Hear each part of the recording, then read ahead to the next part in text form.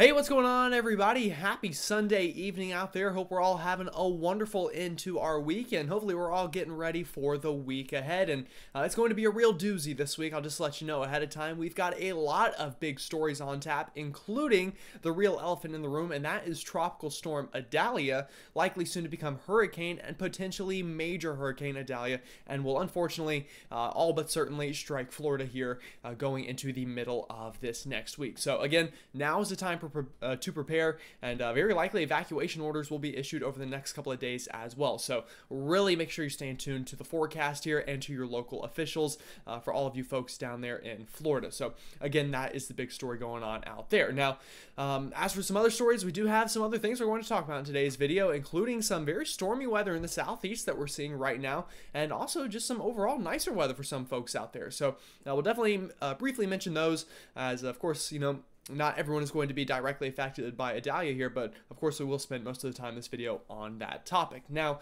if you are new here, welcome aboard. We did gain a lot of subscribers over the past couple of days, as the last video did very well, and I'm very grateful for all of you for, hitting the like button on that video, commenting, let me know where you're watching from, and of course, subscribing. Really helps the channel out a lot and means the world to me. So again, really thank you for that.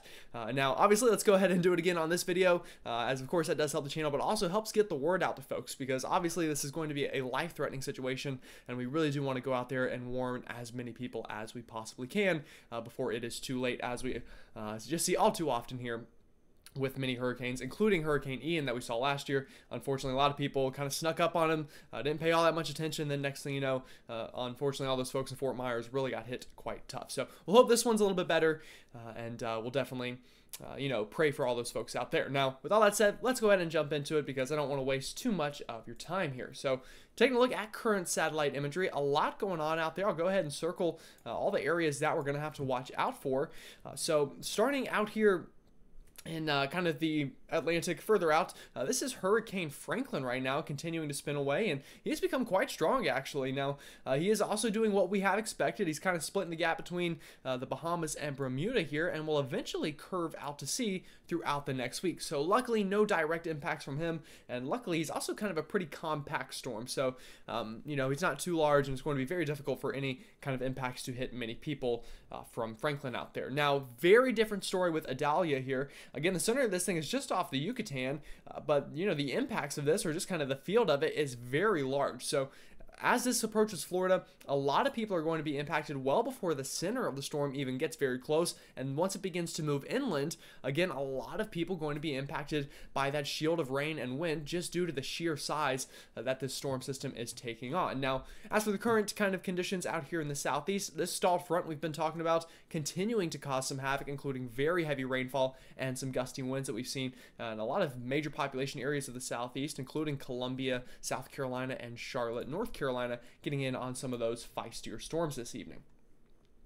So again, it was a very hot afternoon today, and finding where this front is on the map is pretty easy to do. It's kind of just to the north of these advisories, and again, where that rain is setting up on both sides of it, also pretty indicative of where that front has stalled out. Now, as for those current advisories, again, we've seen very hot temperatures, so we have had some heat advisories from kind of my home area down here into the western upstate of South Carolina, all the way down through Texas. So a lot of places, again, very hot, very steamy. Now, outside of there, that rain is helping to cool things off a little bit. So this evening into sections of the Carolinas is where we're really seeing that rainfall. So from the Charlotte metro, where we're seeing some flooding currently, all the way out into eastern North Carolina, into Fayetteville, Wilmington, and down the I-95 corridor towards Florence, and across the I-20 corridor back towards Columbia and Augustus, getting in on that rain as well. So again, very active radar imagery this evening.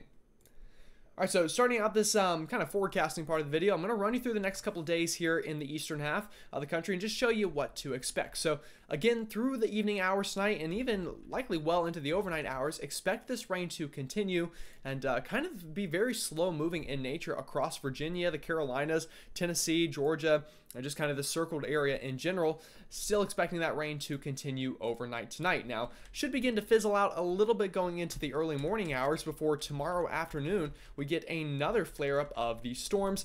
Tomorrow could be a bit nicer in the Carolinas compared to today. We could see a bit more of that rain further up towards Virginia. Virginia, and then also back down towards areas of Alabama and Georgia, seeing a bit more rain tomorrow as well. Again, all of this is just due to that stalled front out over the region.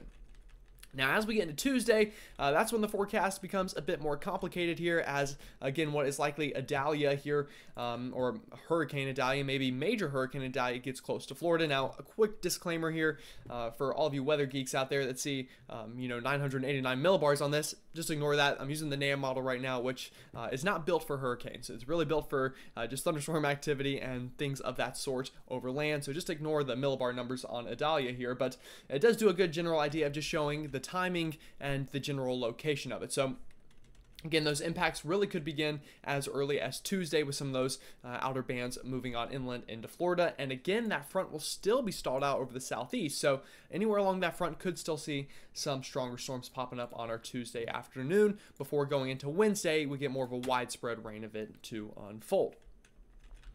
All right, so taking a look at the dew points here, again, a pretty nice way to take a look at where this front is stalling out. And going into tomorrow afternoon, again, a pretty nice day for you folks up near the Ohio River Valley and into the Midwest, as well as up into northern Great Plains. Dew points struggling to really hit 60 tomorrow, so it's going to be very comfortable for you folks. Now, down into the southeast where that front is stalled out, very different story. Dew points getting well up into the 70s, helping to fuel that very muggy air as well as those afternoon thunderstorms. And that same thing will hold on going into our Tuesday afternoon, evening, and into Wednesday as Idalia comes ashore and just floods the atmosphere with that Atlantic and Gulf moisture, really helping those dew points come upwards, and it's going to feel very tropical out there on the second half of Tuesday and into Wednesday, all in part to a combination of that stalled front and Idalia moving on in. So kind of zooming this picture out and looking ahead through the next week. Again, Idalia expected to make landfall, and we'll talk more about that in depth as we go ahead, just showing you the overall picture here. Making landfall likely very early morning hours of Wednesday. So Wednesday afternoon into Thursday is whenever I expect the worst of the rainfall into the southeastern part of the country. And really Wednesday. Thursday it could begin to improve a bit, but Wednesday afternoon is going to be very wet for the southeast. So where I have this red line, that is that front that's going to be stalled out. And what we're going to get is this kind of motion around Idalia. And as that kind of rides up the Carolina slope, that's going to cause lifting in itself. And then that combined with this stalled front is going to cause even more lifting. And I'm very concerned about flooding potential kind of in a stretch in this circled area into the Carolinas. I think flooding is going to be a very big problem this week for you folks where, again, we're already seeing a lot of rain right now, saturating up that soil. And by the time Idalia moves on through, we're not going to have much room left for error. Now, quickly looking behind Idalia, it does look like a bit of some nicer Canadian air tries to funnel on in behind that. So I think after Idalia moves in, going into that start of September, that first couple of days, just in time for college football to start, could be a bit nicer out there. Dew points will likely come down a bit, temperatures will likely come down a bit, and it could just in general feel nicer. Now, don't get too used to it, because I think in the long run, unfortunately, that ridge builds back in and we warm back up. But again, you can see that pretty well here on the dew point map. Again, very muggy the next couple of days as we continue with that front and Idalia. Behind it, though, a shot of drier air. So this is going into our Thursday afternoon. This could be a little bit later. This could be more like Friday, depending on the exact timing of Idalia. But either way, behind it, very nice drier air coming in from Canada. That will help to cool things down and dry things out a good bit before going in the long run. Once again, that humidity looks to work its way back into the picture. So definitely watching out for that. All right, so let's go ahead and discuss the tropics as a whole here and just in general what we're seeing. I'm not going to talk about this area right now because, quite frankly, it's just not that big of a deal. So we will kind of ignore that for right now. The big stories are Franklin and Idalia. So Franklin, again, he's going to continue to kind of shoot the gap here between Bermuda and the United States, likely not causing too many major impacts outside of some rough seas, but no direct impacts to land. And then, of course, Idalia, the big story here, likely to cause hurricane impacts into Florida and tropical storm impacts well inland. So let's go ahead and talk about Franklin really quickly just because we don't have to spend too much time on him. So looking at the cone of uncertainty here, Bermuda just barely in that cone. So again, pretty much all landmass is out of the picture here for Franklin here, but it is expected to become a major hurricane going into tomorrow and will likely stay that status going throughout Tuesday as well. So definitely could have some really nice satellite imagery on Franklin here as he continues to just churn away and be a real fish storm, if you will. All right, so let's go ahead and shift focus to Idalia now. So as you'll notice here, we got a bit of that shrimp look, if you will. You hear this often in the tropics with kind of the head of Idalia here, or the low pressure, and then that kind of shrimp tail wrapping around it. And again, just you can tell overall the flow here is pretty hurricane looking, if you will. So again, obviously the center of this is just off the Yucatan Peninsula, and right now, looking at satellite imagery, from what I can see, this shows the signs of a strengthening and maturing tropical system. Now, you may be wondering, well, how can we tell that? Well, the big key is, see this big area of thunderstorms, and I'm going to change my mouse color here so you can see this a little bit better, hopefully, with the blue. This big area of thunderstorms firing over the center of Idalia here with a lot of lightning strikes. Now, a lot of studies have been done that suggest these very big hits of lightning strikes indicate very rapid strengthening. We'll see if that's the case or not, but either way, what I can tell you, very strong storms beginning to grow over the core of the storm, and our hurricane hunters that are out there right now are going to sample that core, tell us exactly how strong the storm is and what we are expecting with that data. Another thing those hurricane hunters are doing is they're flying in a real kind of zigzag pattern. I'm going to have to change my color again here so you can see it, but a real zigzag pattern here over the Gulf.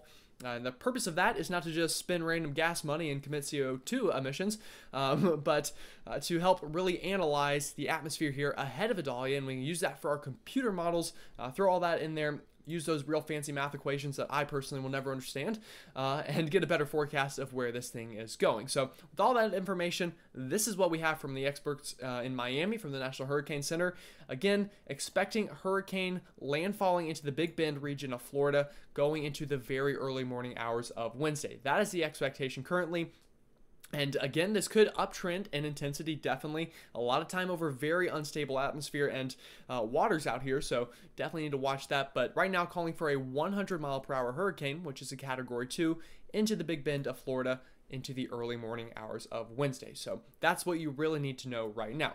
Now, in terms of watches, we already have hurricane watches up from kind of the Apalachicola here area all the way down towards Fort Myers, who is all too familiar with these kind of situations. And even tropical storm watches all the way down into sections of the Keys and further down kind of into the Naples area of Florida. So again, a lot of people at risk here, and Florida will not be the only story. As this moves inland into Georgia and the Carolinas, flooding, potential for maybe a couple tornadoes depending on track, and even some very gusty winds up to tropical storm strength, very likely for us folks as well. So again, a lot of people under the gun here. Now looking at the forecast for tropical storm force winds, already an 80% chance of seeing that here well into the Gulf of Mexico, and again very likely that we're going to see that, or the chance of those winds well into the Big Bend region of Florida, and potentially even into the low country of South Carolina, into the Sandhills of North Carolina, and into the Savannah area of Georgia. So again, areas well inland very easily could be impacted by those winds as well, so definitely have to watch that. All right, so taking a look at storm surge here. This might be a little blurry to see, so I'll try my best to explain it. Unfortunately, this was the best resolution I could find for this map. But again, we're expecting up to 11 feet of storm surge here from really just much of the Big Bend of Florida. I would try to pronounce these town names, but unfortunately I would really just embarrass myself, so I'm going to not do that, and I'm sure my mom is going to be very disappointed in me, being from Florida her entire life, so sorry Mom, but going to just not bring that embarrassment right now to myself. Anyway, the big story, again, Big Bend region looks like the main impacts right now. Now, this very well could shift. This could shift further down towards Tampa. This could shift further up towards kind of the Tallahassee and the Pensacola-Destin area of Florida. That is also possible, but right now, our models are really honing in on the Big Bend, so that is where we're expecting the worst storm surge, up to 11 feet, so that's very life-threatening at that point, and even up to 5 feet, possible all the way down into the Tampa Bay area. So a lot of places under the gun for some storm surge right now, and of course, in terms of evacuation orders, look at your local officials, as they will have the best information for that. Alrighty, so let's take a look at some of our models here and what they're showing. We'll start with the H-WRF here. This is kind of old reliable here in the hurricane department. Shows a very, strengthening storm here going up into the Gulf. This is into about 8 and 11 p.m. on Tuesday night. So this is the Big Bend of Florida. It might be a little hard to see on your map, but try to outline Florida here. This is the Big Bend, though, right here. So H-WRF model, again, begins to strengthen this storm up to likely a borderline major hurricane status with these kind of pressures, and brings that landfall into Florida going into the very early kind of daylight hours of Wednesday. So in this scenario, we would see very bad storm surge here on the eastern side of the storm, the potential for tornadoes as well, and just a very strong wind here, of course, in this eye wall. Now, one thing that I should add about Idalia here is the size of it. Now, we talked about that earlier. It's much larger than Franklin, for example, that we're seeing out in the Atlantic. And that is going to cause, some good and bad news. The good news for that is generally the more spread out the wind field is for this kind of hurricanes, the less that the intensity of those winds are. So generally, compared to hurricanes like Hurricane Andrew that were very small and compact, where the winds were super strong but in a smaller area, we're likely not going to see that. So the winds might not get quite as strong, but the downside of that is it will be more spread out, so more people will be impacted by those winds. So as this is moving into the very early morning hours of Wednesday, hurricane winds could spread very well inland into Georgia and potentially even areas a little bit further north of there, depending on how strong it is at landfall. Now, once we get into kind of about the time the sun is coming up here, Hurricane Idalia at this point likely will be well inland, bringing a very heavy rainfall on the northern side of it, as well as some tornado threat here on the eastern side. So anytime you see these kind of like little cells wrapping around on the eastern side of the storm, those will have the potential for tornadoes. So Wednesday afternoon could be a big tornado day in eastern Georgia and eastern South Carolina, as well as Florida. And then again, as this continues to move inland and we have that, combination of that stalled front and just the way that the terrain is built here across the Carolinas, we're going to have a real flooding potential on the northern side of the system. Now, that could be for places like Charlotte, Greenville, Spartanburg. That could be a little bit further south for places like Charleston, Columbia. We'll just have to wait and see exactly where we go. But Wednesday afternoon, you need to be prepared for the potential of some tornadic cells here, again, on the eastern side, and some very flooding rains on the northern side, as well as still the potential for tropical storm force winds as well. So again, a lot going on here with Idalia. Try not to overwhelm anybody, but again, just a lot that we need to kind of monitor here. So taking a look at our other two models here, our GFS model, very similar story, shows, well, if I back the map up to the right time, shows landfall into the Big Bend of Florida going into early Wednesday, and then brings that heavy shield of rain up into the I-20 corridor of South Carolina and into eastern North Carolina during the day Wednesday and into overnight Wednesday before clearing out for a nicer Thursday for most folks outside of the eastern North Carolina region. Our European model, again, much of the same, brings us into the Big Bend of Florida, but the European model, instead of bringing it inland, kind of just quickly pops it back out over the ocean near Savannah and Charleston and continues to keep a storm that could potentially re-strengthen as it gets back over those open waters. So this is a scenario we will have to watch. Most models still kind of keep this just barely inland, which would allow it to weaken, but if this does manage to get right back over the open Atlantic here, especially near this Gulf Stream, those could see increased impacts for places like Charleston, South Carolina, up towards Myrtle Beach, Savannah, Georgia, into Wilmington and Fayetteville as well. So we'll have to watch that scenario as well. Of course, a very possible scenario. Now, one thing I did forget to bring up here that I'm going to quickly grab here, if we go to the right page on Idalia here, is our latest spaghetti model. So again, a lot of our models here do bring this inland, but if we do get this track just offshore, that could bring increased impacts for a place like Charleston, South Carolina. Obviously, we'll monitor that and I'll keep you up to date as we go into tomorrow on the latest model runs.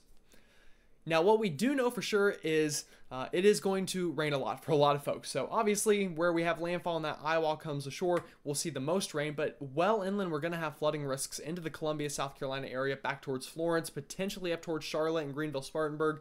But I think really the greatest chance of that heavy rainfall right now is going to be that I-95 corridor down here into eastern North Carolina and eastern South Carolina. But that rain could spread further inland as well to a very large and extensive way. So again, a lot going on tonight, so a lot of words coming out, big mouthful going on with Idalia here. And of course, this is really the first big storm we've seen this year, so kind of having to get back into the swing of hurricane season here, and it's only August, so don't let your guard down after this one. We'll have plenty more to talk about in the future. Now, with that said, make sure you get a good night's rest because we're going to have a busy week ahead, so don't stay up all night worrying about this thing. We'll definitely keep you up to date, keep you posted, and of course, go to your local officials for the latest information on evacuation orders and any new warnings that are issued. Now, with that said, again, thanks for watching, y'all. I appreciate it, and I will see you all next time.